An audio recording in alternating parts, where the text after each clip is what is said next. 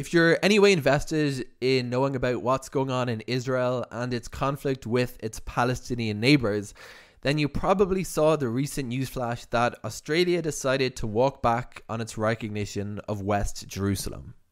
But what is West Jerusalem? Why should anybody care about recognising it?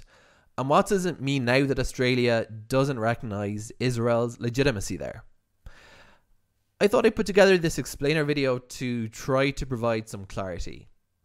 By the way, lest you weren't aware, everything involved in Israel and politics is insanely complicated and divisive. There's a saying popular in the Jewish world that if you ask two Jews something, you'll get three opinions. And that's not even counting the Palestinians, the UN, the international community, and the extraterrestrial life forms who may or may not exist. But if they did, I reckon they'd probably have an opinion about the conflict here. Therefore, if you feel like I've misrepresented any of the issues here, don't be shy about leaving me a comment. Just keep the discussion civil and we'll all have a fun, hearty debate. So firstly, what is Jerusalem? Jerusalem is one of the oldest cities in the world, with civilization dating back to 3000 or 2800 BCE. That's so long ago that even dial-up internet hadn't been invented. It's also sort of the epicenter of the conflict between Israel, the Palestinians, and more broadly the Arab world surrounding it. Both Israel and the Palestinians claim Jerusalem as their capital, which kind of creates a bit of a problem. If you were to visit me in Jerusalem tomorrow, then you probably would be wondering what all the fuss is about East and West Jerusalem. That's because modern day Jerusalem effectively functions as one city.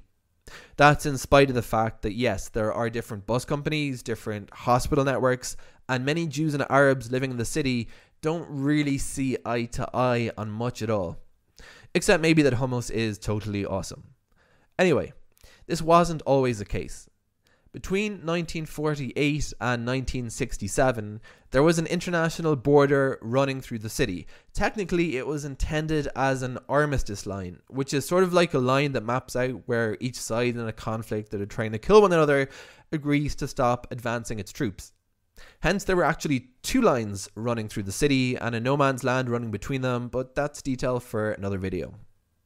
During this period, Jordan controlled the territory to the east of the border/armistice line, and Israel controlled the territory to the west. This border running through Jerusalem was effectively the part of the Green Line that ran through the city. The Green Line is also known as the 1949 Armistice Border because it was agreed upon in the 1949 Armistice Agreements. So between 1948 and 1967, which was a 19-year period, Jerusalem was kind of like the way Nicosia in Cyprus functions today. There was a border running through it, and unless you were a UN staffer or a nun who lost her teeth, which is a cool story, you couldn't really cross between the two parts. When people hear that Australia endorsed Israeli sovereignty over West Jerusalem before rather quickly retracting it, they are surprised to learn that the issue was even controversial in the first place. Even if you're on the right wing in Israel, you're probably aware that the international community, by which I mean the majority of the world's nations, aren't exactly kosher with Israel's current position of asserting sovereignty over the whole of the city, and indeed any territory beyond the Green Line. And that gets us to the whole issue of East and West Jerusalem. In 1967, Israel captured East Jerusalem. Unfortunately, it's pretty much impossible to describe that action without causing offense to one side of the conflict or another. In the Israeli narrative, the Israeli army was unifying a city that had been unjustly split in half due to its illegal annexation by Jordan. In the Palestinian narrative, and that shared by many members of the international community, Israel annexed or occupied the territory. The reason that the term East Jerusalem is still highly relevant and parts of the political debate today has to do with the fact that the international community viewed Israel capturing this territory, including the Old City, as an illegitimate act. For that reason, they view Israel's decision to include East Jerusalem within the city boundary of Jerusalem, which is the territory within the boundaries of the Jerusalem municipality, as illegitimate. And they view the current situation by which Israel exerts control over the entire city as unjust and legal. But even that doesn't do the situation justice or explain why Australia's move generated controversy. The international community recognized that the status of Jerusalem was one of the thorniest issues in the conflict between Israel and the Palestinians. While events were unfolding on the ground, the international community was busy pondering exactly how to bring some kind of harmony, given that two different groups of people, namely Israel and the Palestinians, wanted the same tiny piece of land as their national capital. The position of most world countries with regard to Jerusalem can be compared to that of children caught up in a messy divorce or a mutual friend watching two friends bicker and feud. One of the ideas floated by the international community was something called the corpus separatum. That's a weird Latin word that means separated body. The idea here was that rather than try to figure out how to get the two sides to agree on anything about Jerusalem, the international community would take control over Jerusalem and implement some kind of peacekeeping agreement. UN Resolution 181 called for the establishment of this patchwork confederacy, demanding that Jerusalem be governed under a special international regime to be administered by the United Nations. The problem was that pretty much nobody had any interest in this wacky proposal. Israel flatly rejected it, and Jordan made clear that it only viewed the border through Jerusalem as a sort of temporary line, and left no doubts that its ultimate objective was to push for control of the entire city, and some people would say to obliterate Israel. The idea of the corpus separatum, however, lives on in modern diplomacy. It's kind of like some arcane law that you expect everybody has forgotten about and which nobody actually bothers obeying, but which apparently everyone still remembers. My personal opinion is that the plan is pretty much nonsensical. A vacuum of trust and goodwill exists between both Israel, the Palestinians, and the international community. Also, neither Israel nor the Palestinians are going to hand over control over a territory that includes some of the holiest sites in their religions to the United Nations. It's just not going to happen. But again, it exists on the statute books. So let's jump back to the weird situation that we find ourselves in grappling with Jerusalem today. In 1949, Israel took control over what was previously Jordanian East Jerusalem and brought almost all of it within its municipal borders. Practically speaking, many of those Arab neighborhoods, places like Jabal Mukaber or Sur Bahar, and there's lots of them, that were integrated into a unified Jerusalem, identify almost exclusively with the Palestinian cause. If you enter them dressed as a visible Jew, you might get stones thrown at you or worse. The language on the street is Arabic. You'll see Palestinian flags hanging from every lamppost, but technically speaking, Israel considers them part of Jerusalem.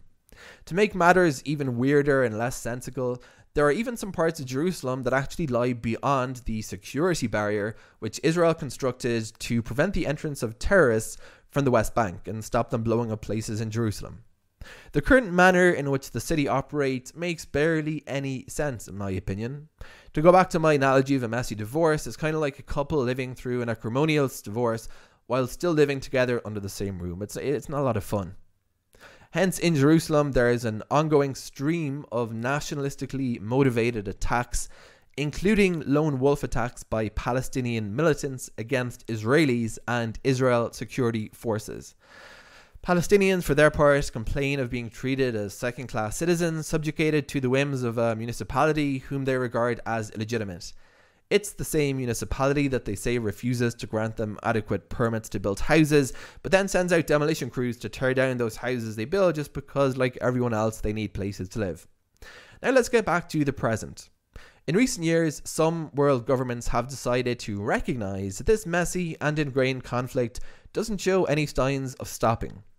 While virtually nobody recognizes Israel's sovereignty over East Jerusalem, meaning the part of the city to the east of the Green Armistice Line, a few countries have been bold enough to recognize Israeli sovereignty over the west of the city.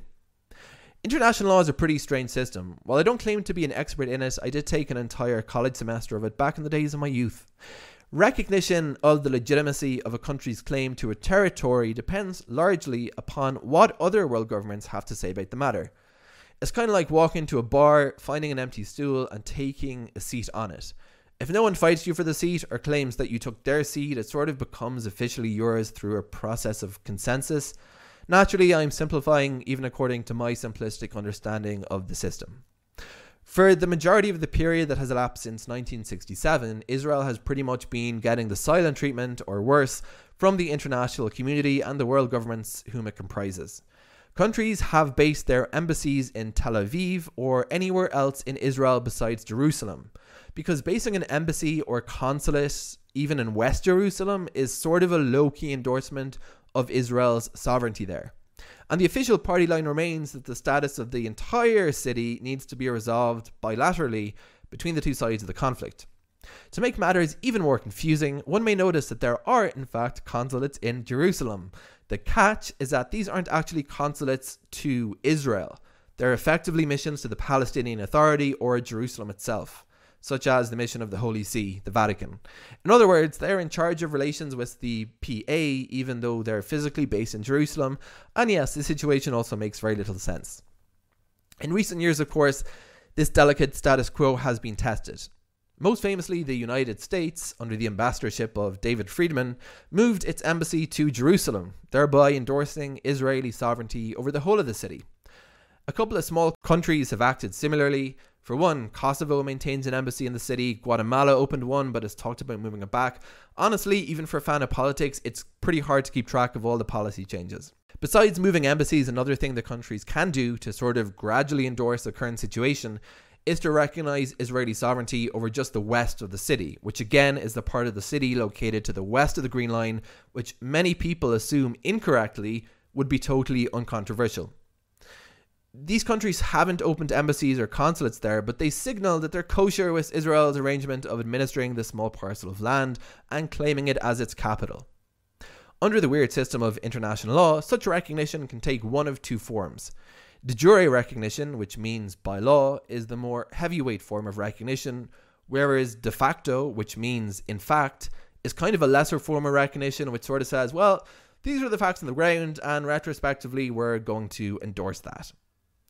The stream of countries who have made this bold move with regard to West Jerusalem, thereby departing from the international community's whole idea of placing the entire city under some sort of UN peacekeeping regime, the corpus separatum we discussed earlier, is actually pretty small, but it included Australia, and it now no longer includes Australia unless that changed since I started recording this video, which is a very distinct possibility. So that was kind of a long explanation, but as I hope this video has made clear, pretty much every facet of this insanely messy and complicated conflict is fraught with complication. For a while there was talk of the Palestinians making Abu Dis their capital, which is a town just to the east of Jerusalem, but that idea was also a flat failure because the Palestinians are insistent on having control over parts of the actual city itself. At present, Israel prevents the Palestinian Authority by its laws from operating in the city, and it maintains its role as the administrator and sovereign body over the east of the city, even though the vast majority of people living there don't want anything to do with it. And by the way, those Palestinians living in East Jerusalem typically hold permanent residency passes to Israel, green cards, and aren't full citizens. This is typically by volition. They don't want to take the citizenship of a country they see as occupying their homeland. There is a process by which residents of East Jerusalem can take Israeli citizenship voluntarily, but as you might imagine, take-up has been modest. Thanks for watching this messy explanation to the end. Having talked about bar squabbles, I'm now off to drink a pint of beer, hopefully without anyone telling me that I'm taking their seat at the bar. If you'd like to see more of these videos, consider subscribing, liking, and sharing this video with your friends, families, and networks.